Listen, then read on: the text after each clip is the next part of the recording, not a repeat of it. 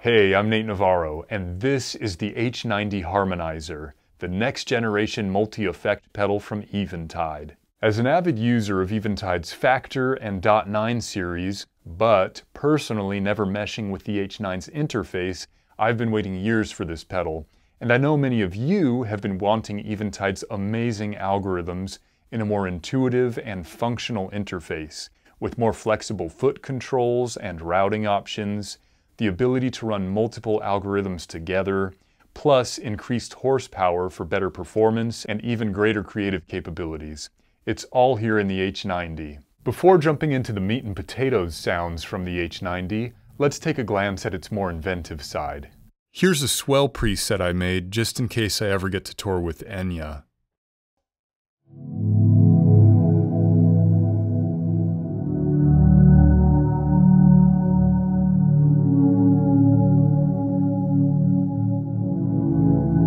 Hear how long this tail is. Even if we're moving between two dual algorithm programs, we get true spillover. See, it's still ringing out, but I'm already in synth bass world, baby.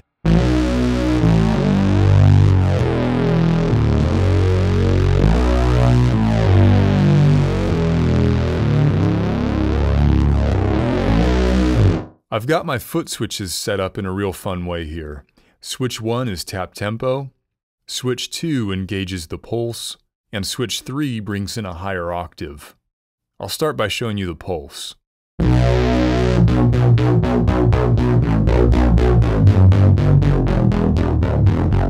Now tap tempo.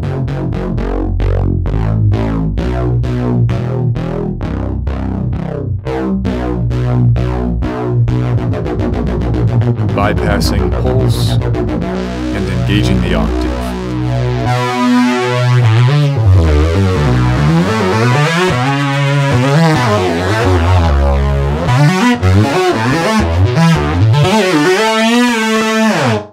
Eventide's modulation algorithms add gripping detail, subtle mono embellishments all the way through wide psychedelic textures.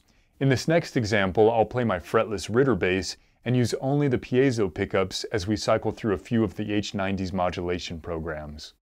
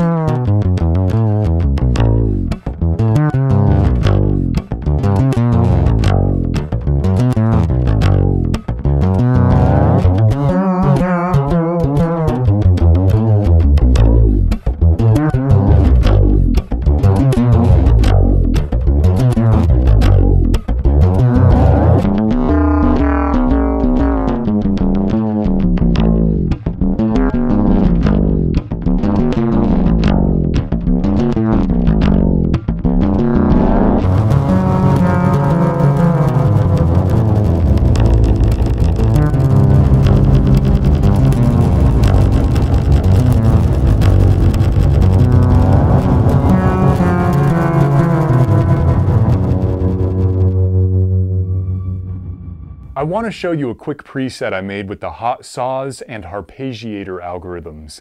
I know that synth sounds aren't for everyone, but I just really enjoy how much the H90 can be used to spark creativity. This is an example for me.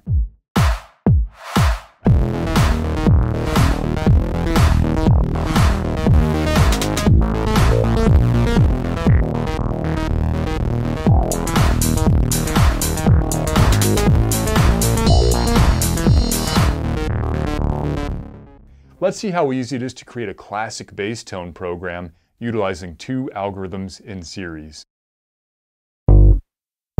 Okay, so here I have an empty program. Each preset is set to through, and we have them in the default series routing. Let's go to the preset library tab, and I'll start by adding EQ and compression to preset A. Here we have all the effect types, all the algorithms, and I can find what I'm looking for very quickly by selecting EQ, and there it is, the EQ compressor algorithm. You can go through and sample different settings, and for this use I like bass pre 2, so I'll select that and dial things in further by going to the parameters tab. First I'm going to set the gate a little lower. This 54 reissue that I'm playing has a relatively low output. We still want some gating though, because it helps cut out the single coil hum. Next I'll dial in the EQ by ear. These settings can vary quite a lot depending on your bass and amp. I'm running my Fender Precision 54 reissue into my Gensler Amplification Magellan 800 head, Bass Array 210-3 SLT, and Bass Array 15-3 SLT cabs.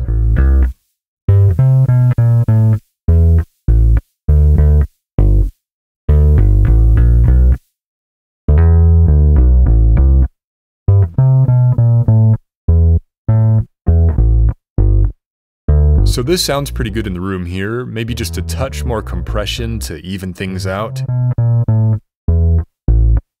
And I'm happy with how that's sounding.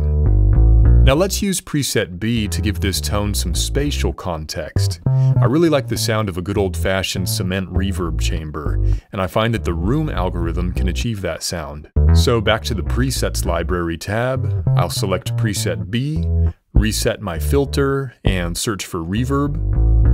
Select the room algorithm, and in this case I like the room preset.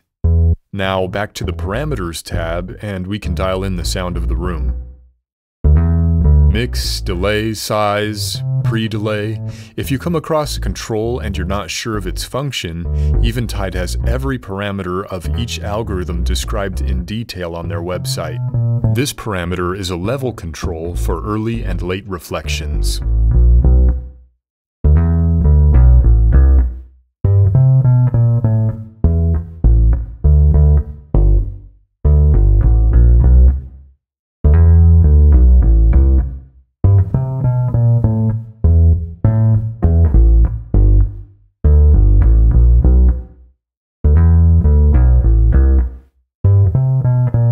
Okay, I've dialed in everything to my liking. Now I can name my program. I'll call it NN Classic Clean. And then save it. Easy as that. Now let's listen to an overdriven tone made from two algorithms in parallel.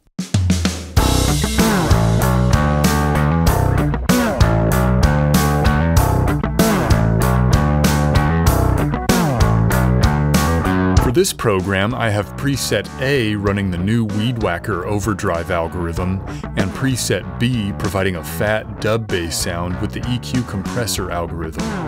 Through parallel routing, the audio signals are kept separate between the two presets, so my overdrive doesn't sound muddy from the low frequencies, and my lows remain constant when engaging or bypassing the overdrive. I set up the foot switches with these separate components in mind. We can bypass everything,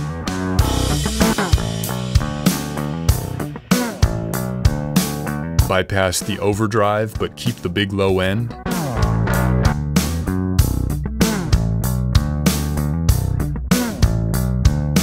and lastly we can kick on a boost.